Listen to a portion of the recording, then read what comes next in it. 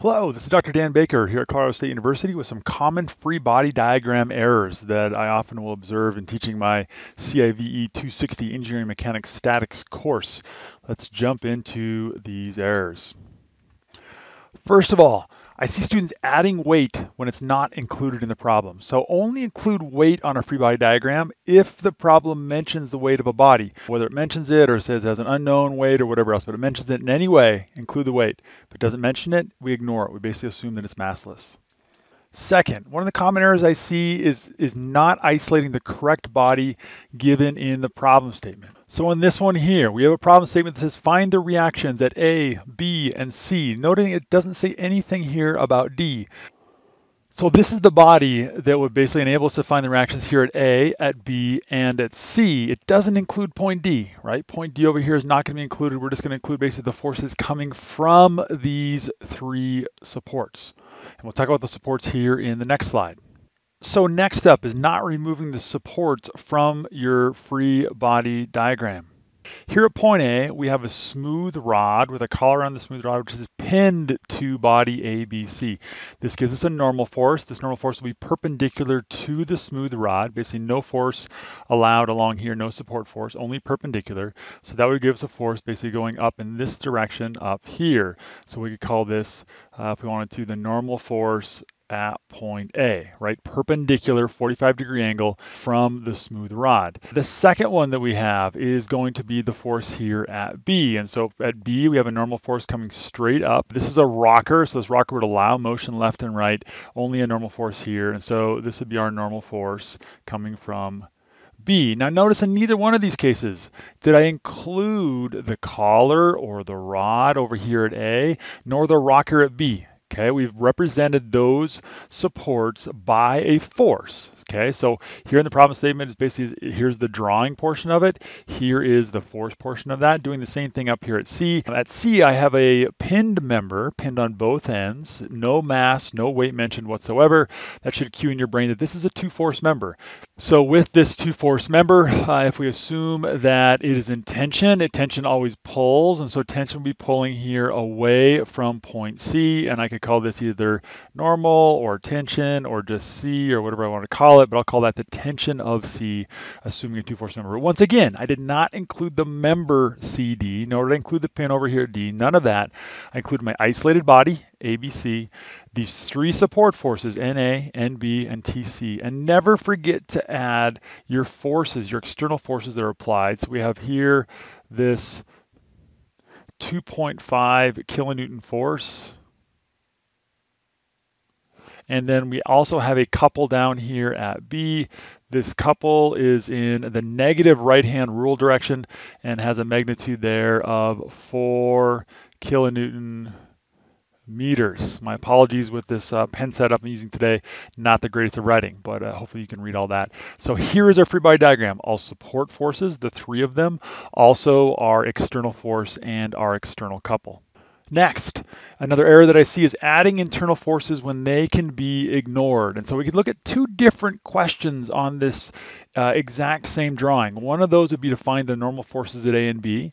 Another one is to find the components of the reactions here at the pin at C and also at the pin at D. Two very different questions that require very different free body diagrams.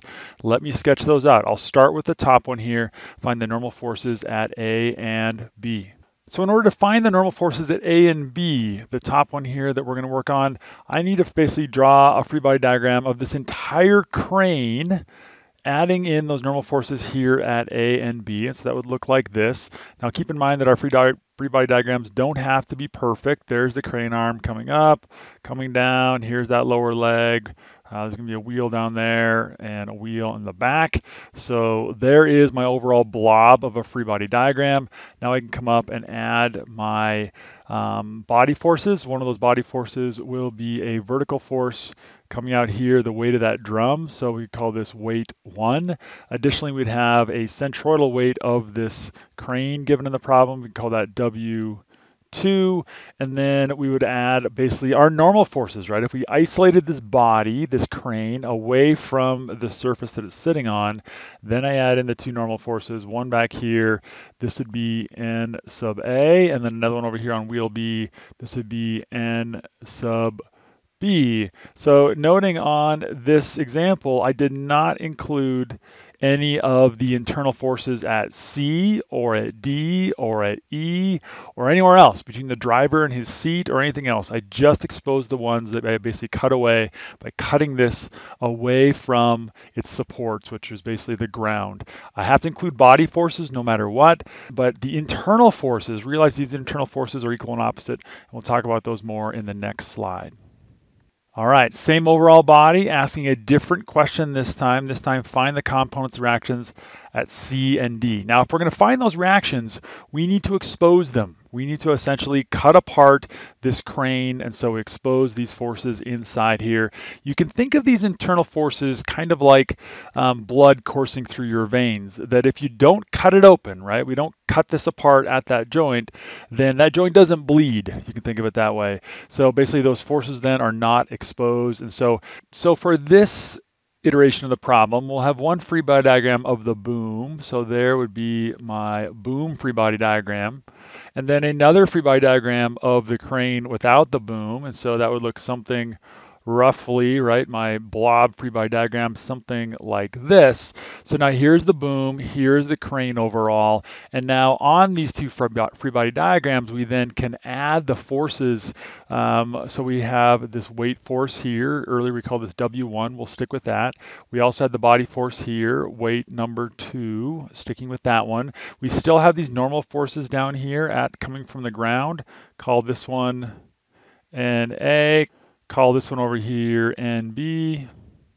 Those still exist because we've isolated this body away from that lower surface. Now let's get to these contact forces here between C and D. The first thing we can notice here is that we have a dual pinned member, pinned at D, pinned to D. No weight mentioned for DE. Therefore, we can assume that that's a 2-force member.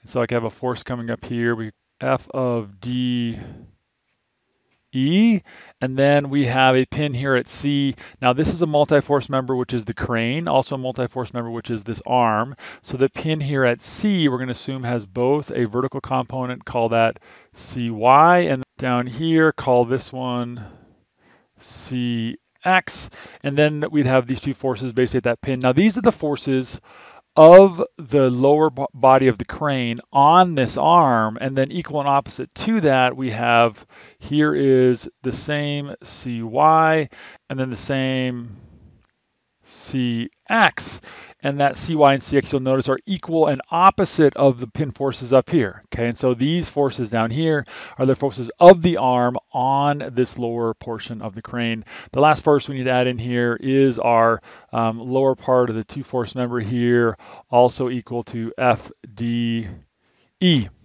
And so this would be our multi-body free body diagram if we wanted to solve for those forces at C and D, and then if we additionally wanted to solve for them down here at point B, at point B and point A.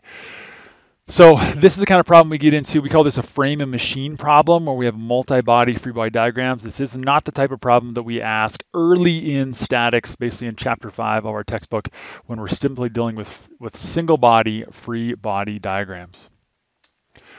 Another thing that I've been seeing lately is students adding ghost moments to their free body diagrams. Now, what I mean by ghost moments are basically students are doing a great job of thinking about that there's going to be forces that will be causing moments about certain points on their free body diagram, but that's basically in the computational stage. We don't need to include those in our free body diagram stage. So if we add the body here, and so this one's going to be pretty simple, right? Down here is point A, about here is going to be point B, and so there is our body. We then getting into adding our forces. Of course, we add all of our given couples. There's a couple on the end, that 800 Newton meters. There's going to be a vertical only force coming from the rocker there at B. So we could call this force here N sub B. Then down here at A, of course, we have pin forces. This would be my AY. Horizontal force here, this would be my A sub X, because we have two forces basically coming from this pin. Now, noting that this pin here in the middle at point B, it's basically this normal force is the normal force coming off of the surface through this rocker and then there into that pin. And so while pins, if they're hooked to a fixed surface, right, so the difference between these two is down here the pin at A is rigidly attached to a surface, whereas the pin at B is hooked to this little rocker. The rocker does not support any forces left and right. The last force that I need to add in here, of course, would be my given 500 Newton force. And so here would be that 500 Newton force for that couple. So this becomes my free body diagram. Now, what I see happening at times from students is they want to add in, I'll add these in a pink. They'll start thinking about, say, this 500 Newton force, and they'll think, well, if I sum my moments down here at point A, as I get into my equilibrium equations, then I know that I'm gonna have a moment, an R cross F moment from this 500 Newton force. And the thinking is great, but the thing you don't want to do with that thinking is basically come here into your free body diagram and say, well, that will give me a moment here of 500 newtons times this 8.67 feet as I work through the geometry, something, you know, around 4,500 Newton meters. You don't add that to your free body diagram. Okay, you will deal with that as you compute the moment, say that you pick point A to compute the moment about, but these are the only couple moments and forces that are included on your free body diagram. Essentially, to add this in, adds in a redundant term that you'd end up adding two different couples. One of those, this concentrated rotational couple, the other one, the R cross F with the 500, and you double the amount of moment that came from that 500 force. And so we want to strip it back to just the applied and not any of those, as I call them, ghost moments, which you're thinking ahead in doing your computations. And so our free body diagram would look like this. The real bottom line on free body diagrams is that we don't want any more unknown forces on our free body diagrams. And now when I say forces, I probably should edit this to say we don't want any more unknown reactions, because they can be both forces and moments. And so let me just cross that out, and we'll put here, this would say reactions instead. And so taking a look here at the list, if we have a two-dimensional problem where we have point equilibrium, okay, so which is basically particle equilibrium of a single point in space. Now this requires that all forces are concurrent through that single point. This came out of chapter 3 in our textbook. We know that we only have two equations for that. Our equations are some of the force in the x, some of the force in the y. That's it. That's all we get. And so we can't have any more than two unknowns on our free body diagram. As we came into chapter 5 and had multi-force bodies, we ended up now with three equations and three unknowns. The most common equations, sum of the force x, sum of the force y, and a sum of moment about some point. Those are the three equations, hence three unknowns. And so if you're making the mistakes that I've talked about above, quite often you'll end up with extra unknowns on your free body diagram. Fix those before you move into your equations. Coming up with creative math to try to solve for those extra unknowns is not acceptable. We need to have the correct free body diagram and move from there. As we get into three-dimensional equilibrium, there's both three-dimensional point equilibrium, which is also covered in chapter 3, three equations, three unknowns there, all of the force directions, x, y, and z. And then as we get into multi-force bodies, in a three-dimensional sense, we have six equations, some of the force x, y, z, some of the moment x, y, z, resulting in a total of six unknowns. So make sure to count your unknowns in your free body diagram before you move on. So in summary, here are the do's and don'ts. And so instead of talking about errors, here's the things to do and not to do. First of all, don't add weight when it's not mentioned. Do not add an extra weight term as an extra unknown. Likely will give you more unknowns than you can handle in the problem.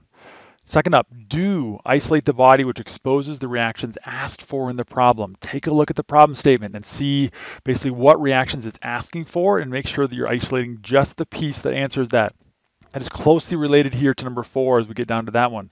Number 3, do remove the supports from your free body diagram. Once you add in the forces and or couples that come from a support, that's all that we need from that support. Basically, those represent fully the effect of that support.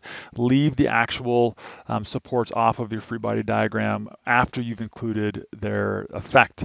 Number 4, do ignore internal forces unless they're exposed by isolating. Basically, if you don't cut something apart, don't expose an internal force. What happens there is the forces between bodies are equal opposite, and they end up canceling out internally anyways, and so they don't have any net effect on the overall problem. Don't add ghost moments. It's good to think about what R cross F moment is, but don't add those terms additionally to your free body diagrams. And then finally, do check your equation number versus your unknown number before starting your math. This is one of the key things after working through your free body diagram that really can ensure that you've got an appropriate one, at least with the numbers of unknowns before you get into solving. Hope that helps you clarify some of these things on free body diagrams. I wish you all the best.